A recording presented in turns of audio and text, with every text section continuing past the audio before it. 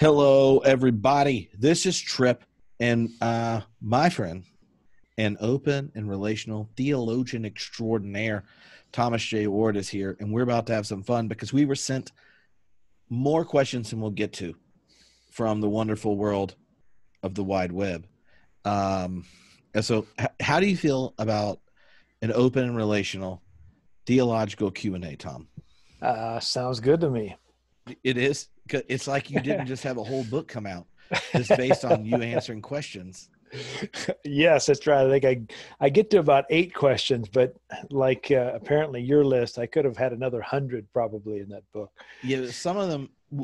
So we'll put it this way. We're going to move from the average person might be interested in it, given Trump's recent turn to process theology with God Hurts, to it'll become increasingly nerdy over time, depending on how Sounds long good. it takes us to answer a question.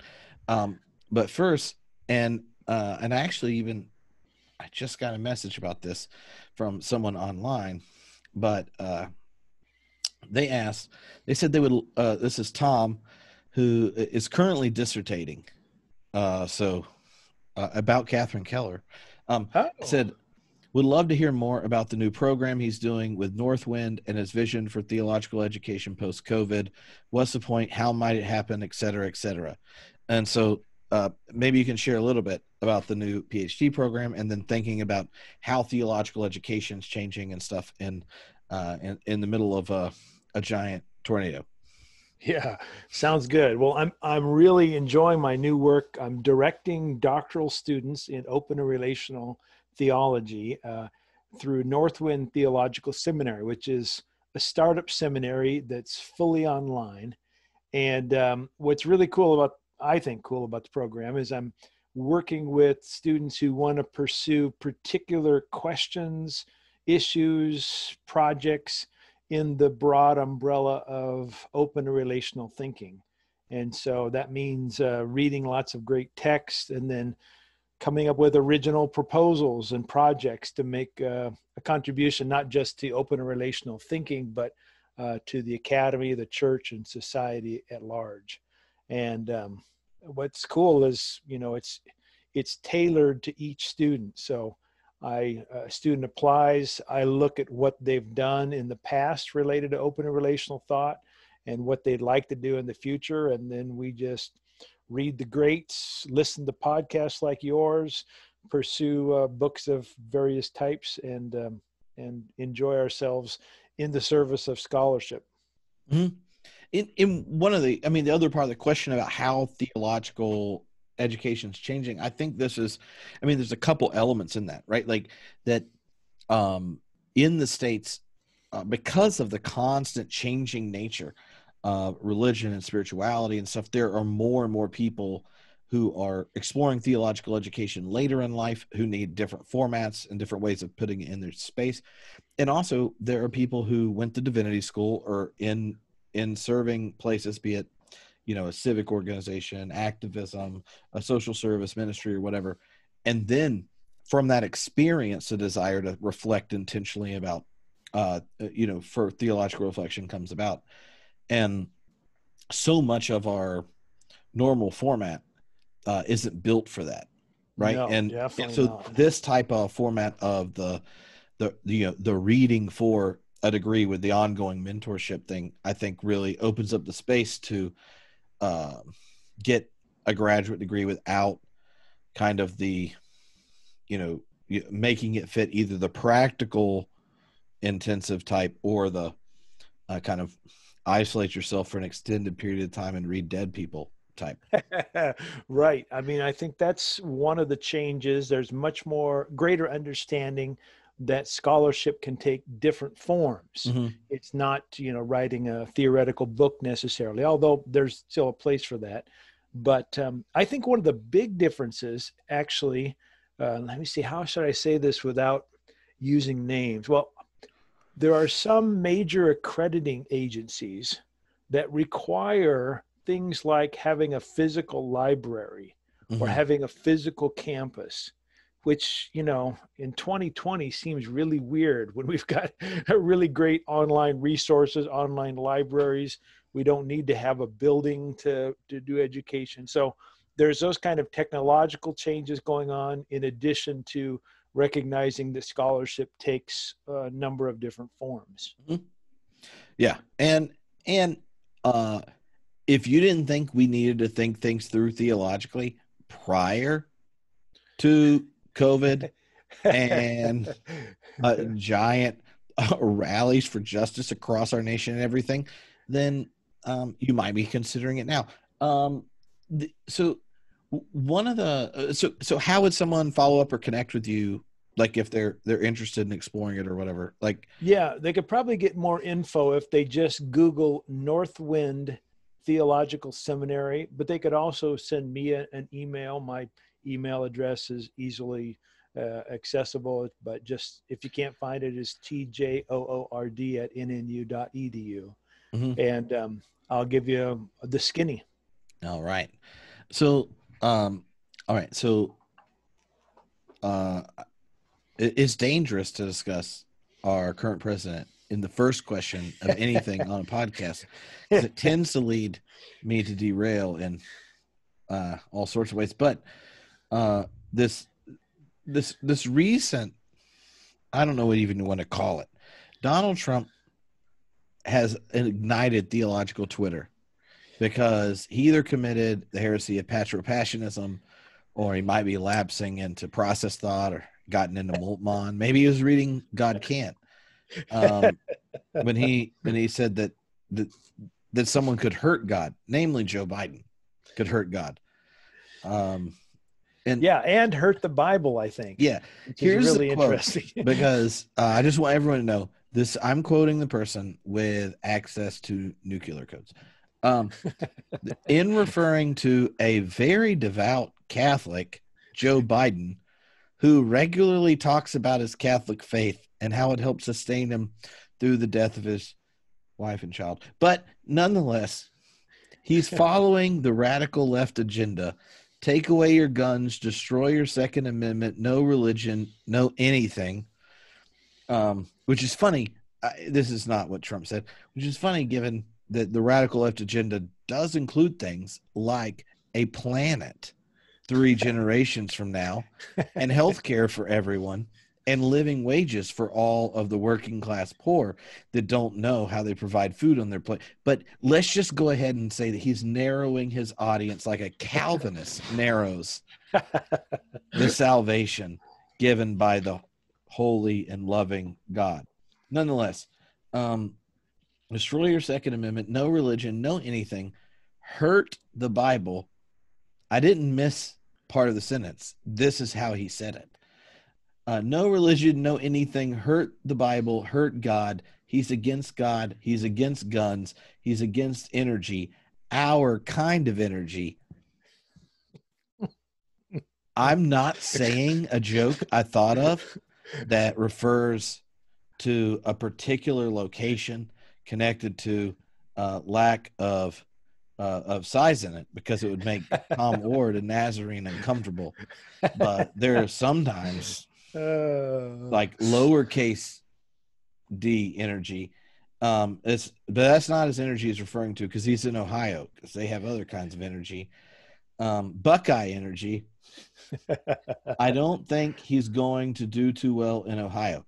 Our president said that, and I don't know which heresy's worse, but of all the heresies that were in that, patropassionism is not the worst. No, definitely not. It's obvious what he's doing. He's trying to rally his particular base. He's trying to say, I'm on God's side and my opponent is against God. But it is interesting that he uses that language, hurt God. I've had several people on Twitter, come back and say, no, the God I believe in is, immutable, immovable, impassible, can't be affected by anything. There's no worries here. And of course, as an open and relational theologian, I disagree. I'm not a Trump fan, but I do think God really is affected by the world. And strangely enough, in my particular view, Donald Trump is hurting God. His policies are hurting God. His decisions are hurting God. I don't think God's going to shrivel up and disappear. But I do think what we do matters, not only to us, not only to our society, not only to our planet, but even to the God of the universe. Mm-hmm. In and just to clarify, there are open and relational theologians who are Catholic, right? And Right. And just having, I don't know, one very committed Catholic friend would probably lead you to recognize that they have a certain anxiety in American culture, namely around certain types of Protestants that don't recognize Catholics as actual Christians. Yeah. And when you were dismissing a visibly devout Catholic for a large portion of his life, like person, and saying that a Catholic that hurts the Bible, right? And hurts God. Like one of the most vehement parts of anti-Catholicism in Protestant Christianity is the assumption that having a robust affirmation of the tradition and the ecclesiastical structures and authority means you actually don't like the Bible. And if one wants to listen to interviews, like even edgy Catholics, right? Like go listen to my interview with Roger Haight or Joseph Bracken, right? Like there's nothing about them that says they don't like the Bible. They actually quote it more than people who aren't celibate and chant it every day. That's the thing that always strikes me about people. Like, do we even count Trump as Protestant since he's never apologized to God about anything? Yeah. What does he count at? He's kind of like the Church of First Prosperity. Yeah. Without the gospel, it's just prosperity. I think, though, just to look at we'll call it Trump's strategy. I don't think he really strategizes. I think he shoots from the hip, left and right. But, as much has been made about the fact that 80% of white evangelicals voted for Trump, not a lot of people note that like 2/3 of American Catholics voted for him. Mm-hmm. So he's got to rally that part of his base if he's going to get reelected. And I suspect that percentage will be significantly lower this next election. Well, he's also had 4 years of the Pope telling him he's working for the Antichrist, right? Like that always helps. There are things that like when Papa Francis is just like, our current economic order exploits the planet and pillages the poor. And if you cooperate with it, you're working with demonic forces. Like he says stuff like that. Or like, if you're trying to build walls between peoples, like things like that, you're just like, oh. We'll see what conservative Catholics in America do.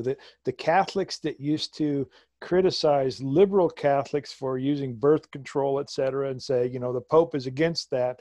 We'll see what they do when they know that the Pope is against their presidential candidate, which they'll choose. That will be interesting. Well, one of the most funded posts on Facebook during the last election that was of Russian origin was a post about Trump being endorsed by the Pope. Oh, I didn't know that. And it was targeted towards people who are not just Catholic on Facebook based on your demographic assessment by what you do, but politically energized Catholics. So Russia had this fake article because Francis never endorsed Trump, and then spent millions, or I don't know how much, large amounts of money getting, like, it was like 40 million views in the big swing states in the Midwest for Catholics that are politically energized, knowing like if they see it, they're more likely to share it and then repeat it. Anyway, but I think I have a suggestion for you. Why don't you have me back on your program and let's get Pope Francis on here. And I think between the two of us, we could make him an open and relational, dyed-in-the-wool, open and relational theologian by the time we're done. I mean, he's almost there. He's very close. I know. And then you got to think like, well, is that strategic or not? Right? Like if he changes too much, then those super conservatives in the Catholic Church might hop on him because they're True. already trying to take him out. It's like he Oh, was like yeah. affirming the value of all living things as sharing in the goodness of God's decision to create and bring about. Like, and they're like, whoa, whoa, whoa! Like the next thing you're going to say is Gaia, and Pope Francis is like, Gaia? That's got nothing on Genesis. Like, anyway, so the other part about the Trump's quote that I think is really important is the way he ties together a bunch of concepts in the kind of civic religion of America. And I'm interested in how you see open and relational theology engaging it. Like, so he takes the whole hurt God, hurt the Bible, and it's connected to also being connected to guns, energy, right? Like energy, and then the legal protection for guns and energy, right? Like, so the same protection he's wanting like to give to religion, he thinks that's like immediately connected to guns, right? And I think part of what open and relational theology shares across this multiplicity of expressions is an insistence that God's relational and loving nature is not one that thinks you can cling to guns and the Bible at the same time, right? Like, and it's not like to minimize like hunting or whatever. Like, it's what it symbolizes rhetorically, right?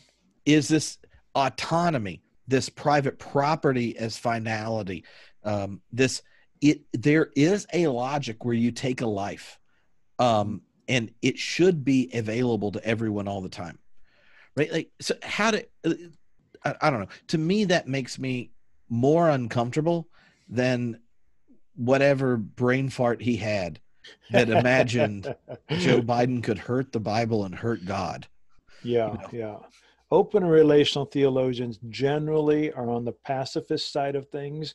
They emphasize nonviolence. There are some who endorse, guns, etc., but they do so not as their lead point, not as their, central platform or plank, but in a kind of maybe a just war kind of an approach. But open and relational folks believe that our first and second and third and fourth and fifth, etc., actions are always toward de-escalation of violence, use of nonviolence, trying to choose the least amount of violence we think might be necessary because we think God is nonviolent. We think God is not in the business. So I could talk on and on about that, but it's just a stark contrast between Donald Trump and open and relational thinking. And I would just say, for those that especially on theological Twitter, were hung up that, Trump would suggest God could hurt. If he hasn't already suggested things connected to religion that freaks you out, then one, that's sad. But the other side is, now, while those of us that are, process adjacent and connected, have found metaphysical reasons to affirm that God hurts, so that God shares in the experience of the world moment to moment. Like, process people aren't alone. Like, open and relational theologies include others, right? Like Jürgen Moltmann, and you have like social Trinitarians that get at it. You have ecstatic naturalists that get at it a different way. Like, there's a whole host. I'm supervising a dissertation right now on Wesley, and they're more conservative and very insistent, right, that Wesley isn't so compatible with process thought. But even Wesley has very explicit places about God's participation and presence in creation, and I just think that there's a like to say something hurts God, and then to hear Trump say it and get offended, like that offended your Christianity, just like when he said there's good people on both sides. Like, it is problematic. Like, one, so many of his offensive statements have to do with a very bigoted, nationalistic, so many ugly things. But to say that God hurts is a statement about divine solidarity. Right. Because God doesn't hurt as if God had a body. God hurts because God is invested and participates in all bodies. Right. And that God shows up with us deeply in a way that God shares the hurt is good news. That's not the only thing available to God, but it's not like God's desire for a moment, God's calling, God's lure, God's presence is something apart from really knowing the world as it is. It's as the one who knows it as it is deeply, truly, and completely that God comes to us and works with us. So, I mean, when yes, Donald God Trump, hurts. yeah, I think when Donald Trump says God hurts, what he really means is he thinks that Joe Biden is going to hurt a particular religious, right, theological, or political agenda. He's not talking about God actually hurting. But I tell you, Yeah. I get letters almost every week from people who've read my writings on the problem of evil and found the idea that God can't prevent evil single-handedly helpful. But one of the other ideas that I propose is that God suffers with them in the midst of their struggles. So the idea that God hurts with them is a really profound idea for those who are victims of evil, survivors of torture and abuse. And that's, I think, a really important notion at the center of open and relational thinking. Mm-hmm. Yeah. And if, Tom, God was had some controlling love available, Andrew on Twitter thinks it should get exercised on Donald Trump. Yeah. And if God could control, then why doesn't God do something about not only Donald Trump, but the evils of the world? Yeah. It is problematic. So, one of the other questions that I got DM'd said, I've recently discovered the podcast, loved engaging with Oord and thinking about open relational perspectives. How does that framework change the way you engage friends and family who are utterly confident about the way they see the world, in particular around the intensities of this particular political? Hold on. My phone just went into black. Particular political moment. Yeah, I mean, I'm wrestling with this in my own life and my own family members and the conversations that I have. I think that open and relational believers affirm the interrelatedness of existence such that we must be vulnerable to others in a healthy kind of way.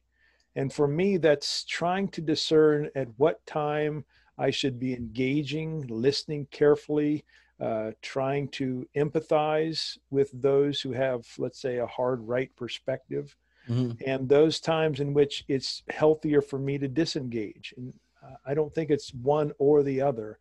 It's a continual process, at least for me, and I suspect for most people. So that's one of the perspectives I bring to these conversations. Another one is, Tripp, just to remember my own history.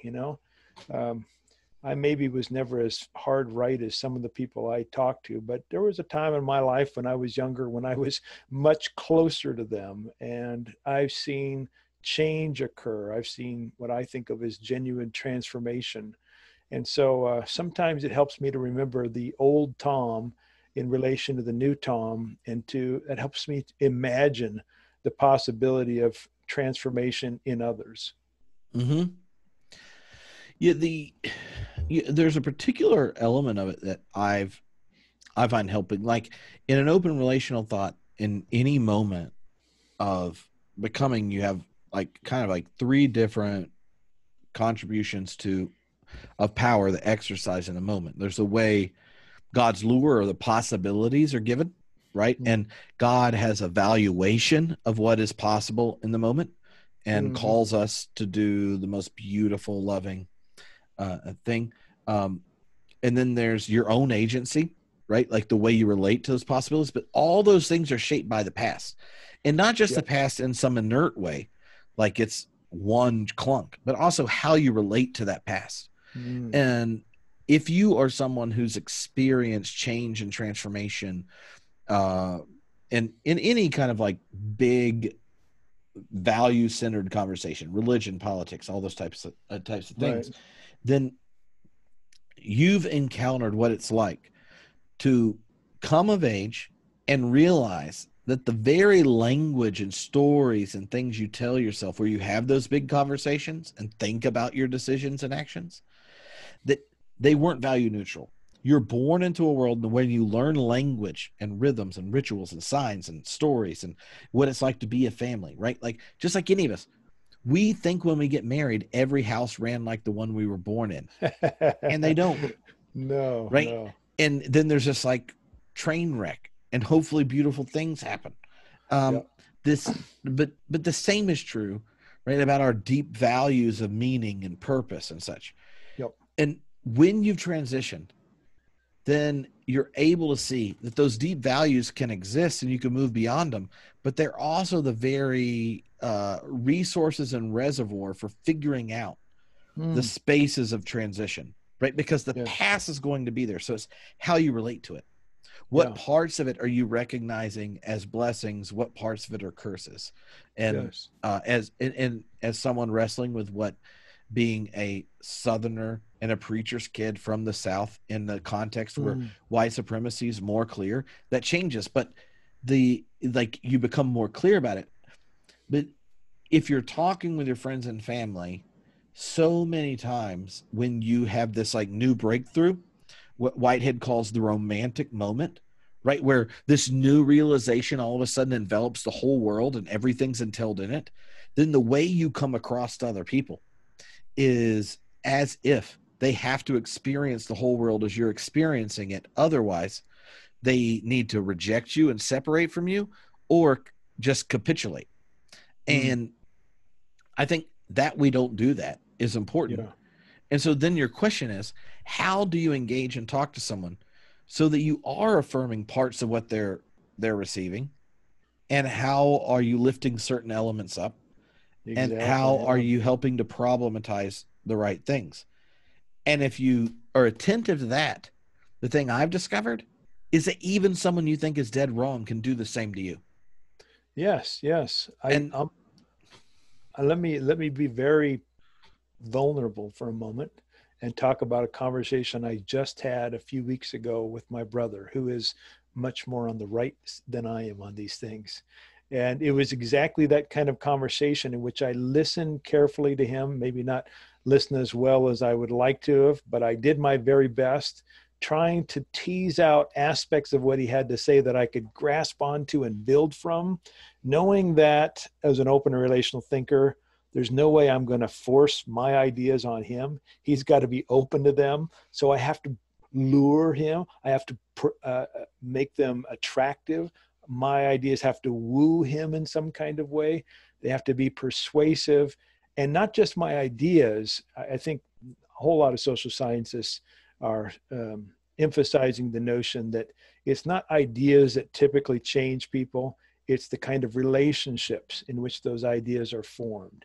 And so I have to look to my brother right in the eye and love him in the best way I know how to love him, despite having some radically different views about politics and Donald Trump in particular. yeah, I think there's a one of the elements of an open relational vision is its practicality in the way Yeah. in its livability in a sense. Yep. So one of the other questions that came in was uh, uh, about scripture.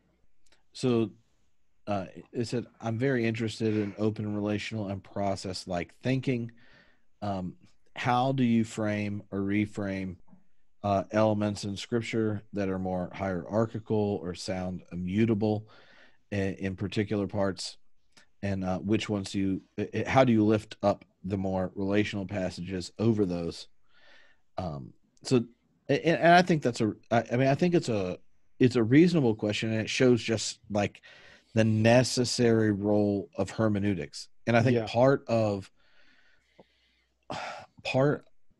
a transition into a type of faith where you have to take ownership for your theologizing is one that Mhm. recognizes there's hermeneutics all the way down, and you Right. can't get out of it, right? Yeah. And this is not just an issue for open and relational Hmm. thinkers. It's an issue for everybody. It's just that I think open and relational thinkers have some resources with which they can address these questions.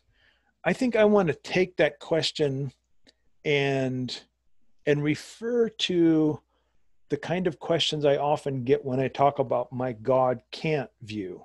Hmm. That is, some people will say to me, hold on a second, you're saying God can't single-handedly stop evil. Well, I've read the Bible, they'll say, and the God of the Bible single-handedly does all kinds of things. And the God of the Bible doesn't always act very loving. What's going on there? And I like to respond by distinguishing between two ideas. One, does the Bible explicitly say God controls others or creation? And I don't think there's a single passage in the entire Bible, from the creation of the world to hardening Pharaoh's heart, to the miracles, to the resurrection of Jesus, to the eschatological fulfillment. None of those explicitly say God controlled or will control others in the sense of being a sufficient cause. The second question, though, Well, is on that point, Tom, I'll yeah, just yeah, say it was when you said that, I just assumed for years like that it's just like an argument in scripture, and that I just think one side's wrong. Like, and yeah. then you said that, I went looking. Right, this is like I don't even disagree with you. I just Yeah, went looking because like there are real arguments in scripture, right? Like about the of something, like there are arguments about the sovereignty of God, ultimate sovereignty of God. sure, Right? You can see sure. different pictures. There's arguments about the role of worship and cultic life in Israel, or the king, whether there should be one. Like there are some real arguments, right? And Yeah. anyway, this one I assumed was one of those. You're like, I can't find a place in the Bible. And I'm like, really? You can't? Because in my head, I learned it in the context of people that thought that was definitely the case. So I Me went back too. through. You made me more biblical and more open and relational. I love it. Well, what a lot of people will do is they'll take me up on this challenge, and they'll find some passage of scripture that only mentions God acting. And they'll say, well, there you go. Here's an example. And I'll say, hold on a second. Does it say that God was the only actor? Does it eliminate any kind of possibility of cooperation? And they don't. And one of the things I've been doing lately, and I do this actually in this new book, Questions and Answers for God Can't, is I also point out passages in which humans do important, loving things like miracles, and God is not mentioned. Mm-hmm. Now, 99 theologians out of 100 will look at a passage, let's say where the St. Peter is walking along and someone touches the hem of his garment or his handkerchiefs and they get healed, and God is not mentioned at all. 99% of theologians will say, well, even though God isn't mentioned, God was present there because you have to have God for the miracle. And I agree with them. But they're not willing to say, when instances in which only God is mentioned, that creatures played some role. And I want to say what's good for the goose is good for the gander. If you're going to have an overall understanding, philosophical, metaphysical, biblical notion of how God acts and creatures respond, we ought to think about miracles as always involving God's initiating, empowering, but also some kind of creaturely response or some kind of contribution, even at the inanimate levels of creation. It's like you're suggesting that moment to moment, every event is the fruit of God and the world interacting. Yes, right. Yes. Actually, I wanted to say one other thing about scripture, because I wanted to make 2 points. The other one was this. Some people say, look, Tom, there are some biblical passages that do not portray God as loving. What do you do with those? I think that's a harder issue. I agree. There are some passages that portray God as unloving. The one I like to cite is when the writers think that God wants them to take the babies from their enemies and bash those heads against the rocks. When I was a young person and I was sort of toying with inerrancy and I wanted to have a perfectly systematic theology in the Bible, I would try to squint at those kind of passages and kind of feel, well, maybe from the divine perspective, killing babies is loving, like I tried to make that work, but I never could do it. And I'm kind of just at a place in my life now where I'll just say, look, there are some portrayals of God in Scripture that are just wrong. I say that because in light of the whole Scripture, in light of the revelation of Jesus Christ, in light of fundamental moral intuitions that almost every human has.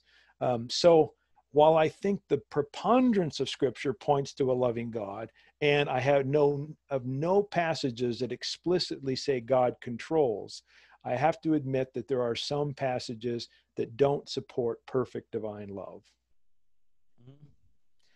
All right. So the next question 4. I'm impressed we made it to 4 questions, Tom.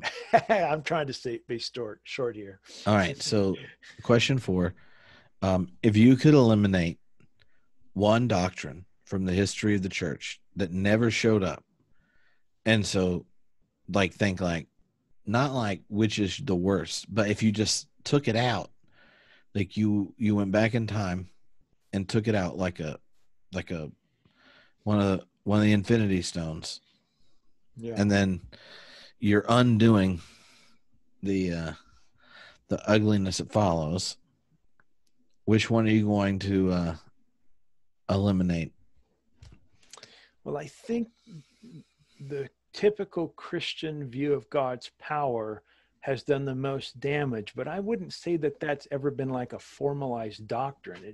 It seems like it's kind of been an intuition. And so people have said God is almighty and created, and they just assume that God had a particular kind of power. So I don't think I'm going to go with the power one. I think I'm going to go.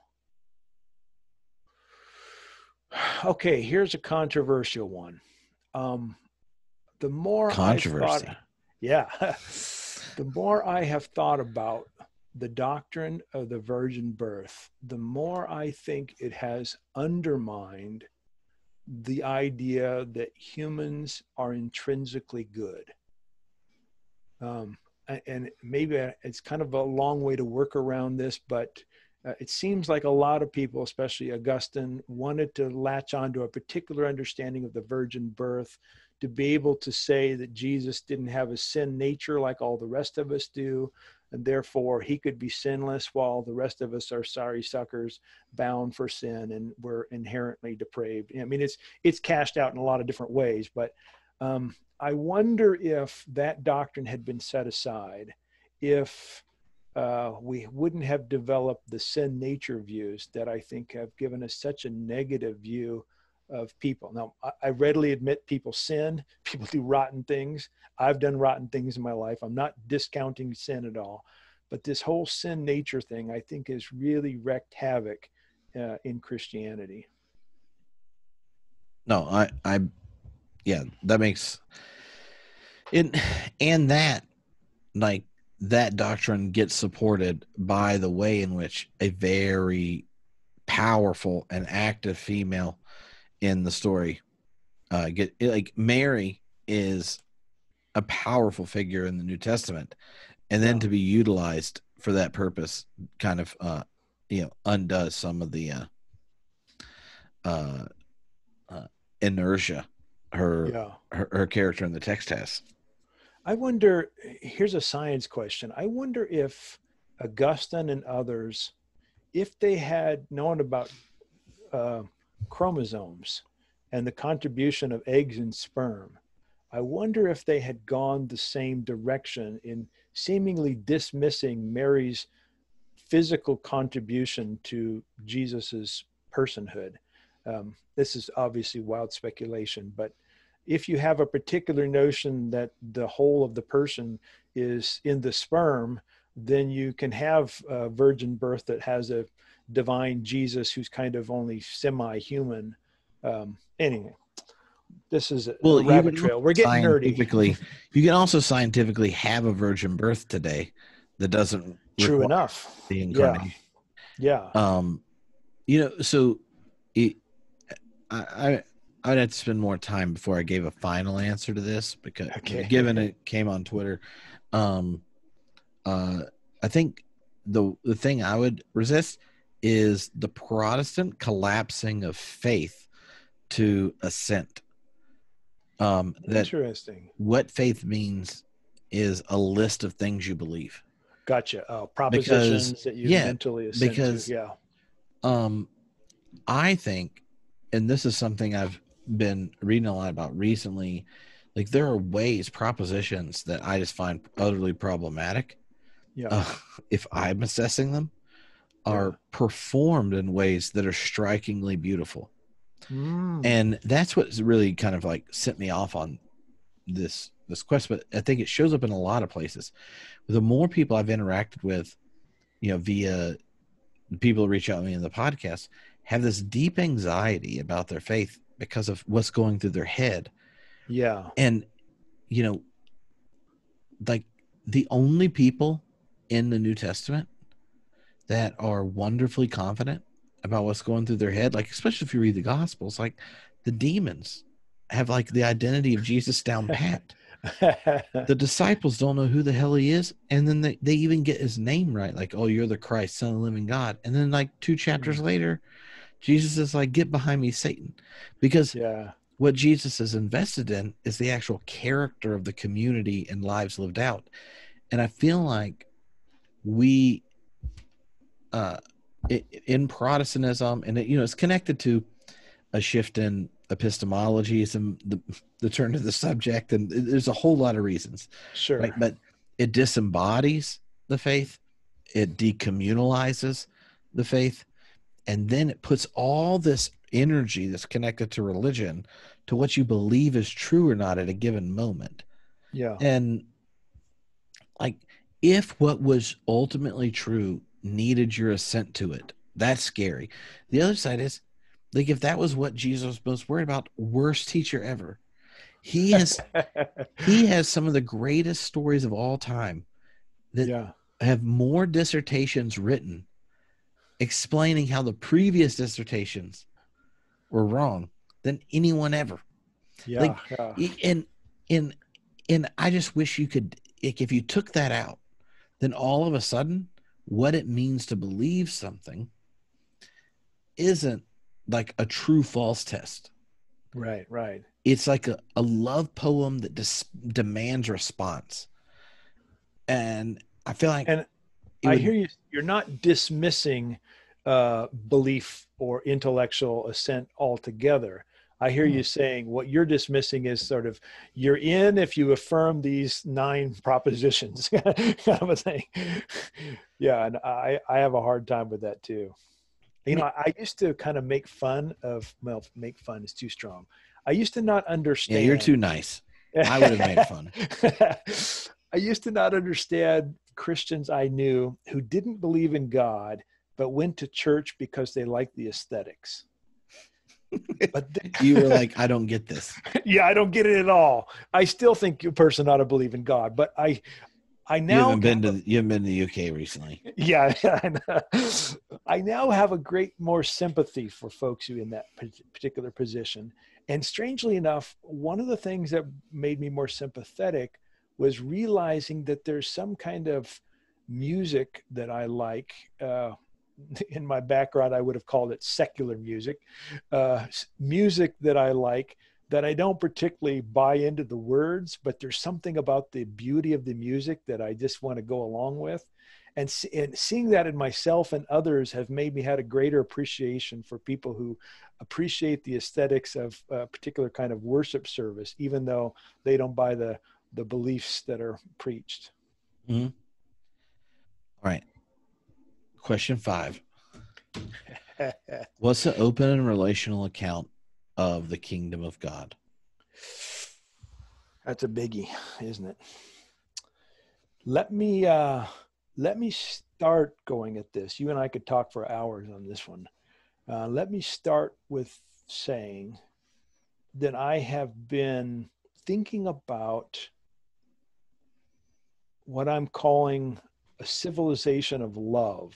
Mm-hmm. After having been influenced by some of the work that Philip Clayton and Andrew Schwartz are doing in their ecological civilization. They have a some important work being done around ecology and thinking big picture, like not just how I should change my life or how my community should change my life or how even my country ought to be different, but how civilization itself ought to be different in light of the climate crisis and other things. And as I've been thinking about that in light of the kingdom of God, I've seen lots of parallels, except that given my emphasis upon love, I want to use more explicit love language. So maybe one way to answer that question in a really brief way is to say, the kingdom of God for me looks like a civilization in which love is central and characterizes economics, education, friendships, how we treat animals, how we treat enemies. A civilization of love is the kind of language that I'm gravitating toward. Mm-hmm. Yeah, I think that's really helpful. I don't remember who sent this question in, but I have quite a bit about it in my last Jesus book. So I'll just the two things that have come up since then. Well, the thing in that book that's funny is I always say kingdom and drop the G. Yes, right. And part of it is because kingdom has this hierarchical thing, and it's a king, Right. it's a dude, patriarchy, and Jesus prioritizes the parental imagery of God over the judicial legal image and the hierarchical, right, like imperial image. And I think if Jesus is correct, if God's like Jesus, then Abba is judge, which means you're not getting assessed for murder, trial, and eternal damnation, but adopted into the divine life. And if Abba is king, then you are part of the royal family, right? And so kingdom of God was in part this like political jab at the powers that be that killed him. And so to emphasize the rejection of hierarchy and patriarchy, I get rid of the G and say kingdom, right? Like the family of God.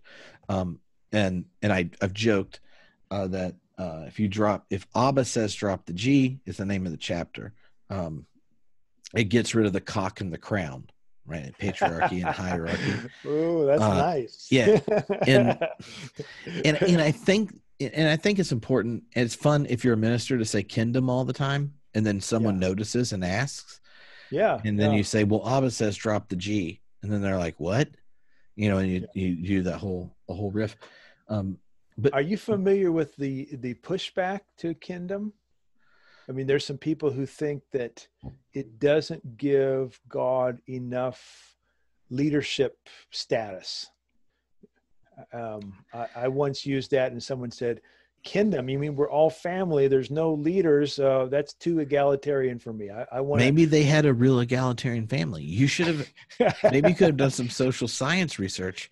Maybe you could have added it to your altruism book. You're like, we finally found it. An actual family with perfect reciprocal equality. Yeah. I once posed a question to a bunch of my newsletter followers, what would be your alternative to the kingdom of God? And I was just surprised. People have been thinking about this. I bet I had 25 responses that were all over the board. Kingdom was one, and I put that up, and it really got some strong negative pushback. Yeah, I've always found the pushback to be revelatory of growing edges in the pushbacker. That's been my experience. Like, I was a minister, in congregation for a long time, and I've had the conversation with quite a few people, and then I say, like, well, do you like Commonwealth of God better? Do you want me to say it in Greek? Like, and I start giving other options, and I was like, and the best part is if you decide to follow up with your minister because they didn't say a G, that means you've already judged them and you're just looking for ammo, right? So probably. And so they're just like, well, I know you're just a secret cultural Marxist in this church, ready to, like, and and Yeah. you're like, I got rid of the G, and then you explain it as if like I'm just trying to communicate to people that don't get the revolutionary nature of Jesus, and the coming presence and reality of God conflicts with the imperial structure and oppressive religious regime. Like, would you rather me say Jesus is my commander in chief? Like, what would work? And Yeah. most of like me saying the Bible stuff followed by a desire to be biblical leads them becoming much more comfortable with something they know their friends won't notice than like going and saying, so and so came to my office. He was concerned. It's almost always a he. That I said kingdom of God, not kingdom. So we discussed the Bible for a while, and I told him, I said, well, let's have to be clear. Jesus probably has a strong commitment against neoliberal capitalism and the perversion of our nation state and the role we play in the economic and political and military order of our globe. And considering that our consumption patterns, even present within each of us, are leading to the degradation of the planet, we are now going to pray to our commander in chief. I'm impressed that someone actually noticed the kingdom stuff. I remember when I was in graduate school and I decided I was going to shift and only use gender neutral pronouns when talking about God. And I would preach. And when I read scripture, I wouldn't do it, but rest of the time I would do that. And I tell you, very few people ever noticed that. I don't know if they just weren't listening to me at all, or if I did it in such a smooth way that it didn't arise. But, I don't think anybody came up to me and said, you're not talking about God as he anymore. What's going on? Yeah. Well, yeah. Yeah. Well, I don't want to get derailed, but I do think they're like part of the reason people don't notice is because unless you're explicit, the ideology reigns. And I know a lot of ministers who have tried to transition right by being subtle. Yeah. And then unless it's stated explicitly, then they realize they lost half their congregation and the other half is mad at it. And this shows up not just on that issue, but like LGBT inclusion, that kind of stuff. Right. Yeah. And so when it goes to like, and I think that's, if you think about the open relational part of what it means to the kingdom of God, it does mean to have clear convictions and define yourself in relationship to the present. And then the kingdom of God is the recognition that in each moment is a gift of grace. Yeah. And that you get to cooperate. And each moment comes with the judgment of the kingdom and then the assessment of what's come to be. And then grace happens and you're given a new moment. And so I tell you, the kingdom to me is the rhythm of the divine life and our place in it. I like that a lot. I often, when I talk about love, people assume something like extreme relativism, like anything goes, no convictions, just everybody ought to have, think one idea is just as good as another. I don't know why this is. Why is it that in our society, love means anything goes? It's not what I mean. And it's not what open and relational thinkers typically mean either. I mean, we're also not being coercive and oppressive, but we need to have convictions about things that really matter, because what really matters also to God. Mm-hmm. Definitely. So the last question was, what are 3 books you're currently reading or recently read that weren't bad? That weren't bad. Let's see. Well, I'm reading Keith Ward's Partakers of the Divine Nature, which is an argument for idealism, that I'm really liking. Last night, before I went to bed, I read a book. I think I have it here next to me. Oh, maybe not. Maybe I moved it. Called something about chaos, and it's by Andre Rabe, who's a South African theologian, and he's combining Rene Girard's mimetic theory with an open and relational perspective. Oh, cool. And then I've been spending a lot of time with this really interesting book called Divine Self-Investment by this Tripp Fuller guy. because it's coming out fairly soon. And I've been reading about the Christologies and the way he works through various major theologians, and he gleans insights from various folks on the way to constructing his own open and relational Christology. So you might check that guy out.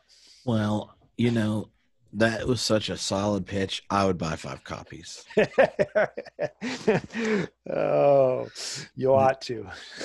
All right. So my 3 are, hold on. I got to turn off my background. Virtual background doesn't like book covers, but Elgin is asleep behind me. So, For My People, Black Theology in the Black Church by James Cone is part of our Black Theology reading group right now. And honestly, if you're new to reading Black Theology, it's a great book because it gives the history and his own hot takes. When you're going through it, Gary Dorian recommendation, Nature, Man, and God by William Temple. Yes, I read sections of that. I am upset that no one told me about this earlier. The Christology section in it is strikingly similar to a lot of things I did in the book you just mentioned. Yeah. And I'm like, how do I not know about William Temple? And then I find out, on top of being this British idealist who modified Hegel with Whitehead's metaphysics, he also was Archbishop of Canterbury and was Archbishop during the emergence of their social democracy, their big social safety net, was the advocate for introducing the NHS and all sorts of things here. Didn't know that, huh? Was popular. Anyway, I was like, this is a high quality guy. And then the last one, and I'm not a lot of people have read this, but everyone I know that has read it, loved it, is A Billion Black Anthropocenes or None. Never heard of it. Catherine Yusoff? Catherine Yusoff. This whole series is cool. This little University of Minnesota Press does it. They're small books, and they're like, I don't know, 80 pages, 100 pages, and the whole is they're like between an article and like a whole work that's like a live idea they're wrestling with. And the book is an exploration of how we assume certain disciplines describe the world neutrally. And she's using geology is not neutral. Tracing it, and so she used it to talk about Anthropocenes, and then even how like you try to inscribe the whole world on one Anthropocene is problematic. So a billion black Anthropocenes or none. So it's like an exploration of the grammar of geology in the way it is connected to all sorts of historical movements and changes like colonialism, slavery, and all these things that entailed in the way we describe the world is this regime of power. And very interesting. And what's fascinating about it, this might be the most nerdy thing ever. So just today I finished rereading Whitehead's lectures on philosophy of nature. And in his in the last 2 chapters on the ultimate principles of nature and whatever the other one's called, he's talking about the way in which like the way you conceive, and this is before he has the term prehension, conceive the whole in a moment of experience. All of nature is present, and like obviously the prehension of everything, and then the possibilities of nature are present and what is presented to you. And so like an event is a happening of nature. And then he wants to delineate like in the interiority of an individual event, which is the seat of your subjectivity, and it overlaps with other events and all that kind of stuff. Right. He gives the example of, he gives 2 examples of as rejecting the way kind of an arch rationalist looks at possibilities. He goes, when you read Hamlet and you get to be or not to be, a logician is not fit to understand that proposition. Nice. Right? Like it's coming in a play, it's in a play. In the whole soliloquy of Hamlet, it's this exploration of finitude and meaning and all this kind of stuff. And to get it right, like whatever that means, is so different than a syllogism. Right? It involves it, and he's trying to get at how in a moment of becoming, you can't rip value out of it, right? Because a part of the value is precisely the eruption of feeling, the possibilities that are latent in a moment. Yes. And in to be or not to be is not a binary that truth sits in. It is a demand for feeling, for this intensity of feeling. And then he uses the next example. He uses his Waterloo. And he talks about how historians will talk about everything that goes into Waterloo and everything that had to go right, blah, blah, blah, blah, blah. And then he goes, and the problem is when a physicist tells you about Waterloo, they might actually think the whole thing was ordered from the whole beginning, right? And the whole telling of Waterloo is connected to how all these contingencies line up. And yet this whole of contingencies cannot contain everything that came into being through this one battle. Nice. In fact, you could tell not a utopia, whatever the word is, I looked it up on Google, for an alternative timeline, right? Like Philip K. Dick does for the Nazis winning World War II. Oh, okay. And Man in a High Castle. And so like he postulates that and goes, and the reason that whole thing's there is because one of all these possibilities, they're all valued in different ways for different centers of subjectivity. And so there's this like propensity of feeling, and they're all connected. And the biggest problem we have, just in the same of science, right? If you bifurcate nature and you reduce everything to objects in mass bumping into each other, the same problem is the way you tell history, right? Like all of a sudden a map is value neutral. And so this book connects with that because it's looking at it at the level of geology and goes like, what if the world we have is not like value neutral? It is the product of things like Waterloo. It is the context for this feeling, for to be or not to be is not really a binary. It's an invitation. Anyway, that was like literally my cigar while reading time today.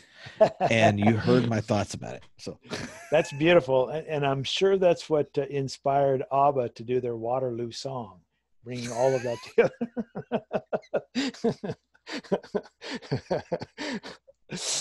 Yeah. Sorry. And so all of a sudden people that are too young are like, ABBA, are we talking about that's that John Cobb book, right? It was a band. Yep. It's ABBA all caps lock ABBA. That's awesome. Good stuff. It is fun to share what we've been reading because I think to bring this back to open and relational thinking, I mean, you're doing that already, but part of what I enjoy most about a vision in open and relational terms is that the future is truly open. The past has real influence, and I can be a different person tomorrow because I've prehended, I've gathered in new information and ideas that at their best transform my world in positive ways. And books have been a really important part of that for me. Mm-hmm. Well, that was fun. So I hope everybody who's joined us goes check out whichever book after they get mine that sounds interesting, and we should do it again. We should do a whole podcast where we pick multiple books and we pick our favorite passage, we read it to the other one, then discuss it for like 5 or 6 minutes and go to the next one. Yeah, that's actually something I'm doing with my doctoral students. We meet once a month, and in addition to sort of saying a little bit about their lives, I'm asking them to read a short passage from a book that they've been reading. And it's a lot of fun just to kind of see what things people choose, because it tells you a little bit about who they are and their values. Mm-hmm. Oh yeah. And the Billion Black Anthropocene or None book, Jacob Erickson recommended it to me. Jake Oh, was a Catherine Keller student. He's in Ireland at yeah. in Dublin right now, and so I accidentally ordered it, and it was delivered to my house or in the States. So then Oh, my dad got it. He read it, and he's like, "I don't know why this one got delivered here. This is great." yeah. Like, and I'm like, "What is it?" And I was like, "Oh, I meant to get it here." So, um, so even my dad liked. So that's like a double Cool. affirmation. But yeah, so thanks for everyone for hanging out, especially if you send in a question. Sure, y'all can send in more because Tom and I'll talk again. It's not hard to lure us to hang out.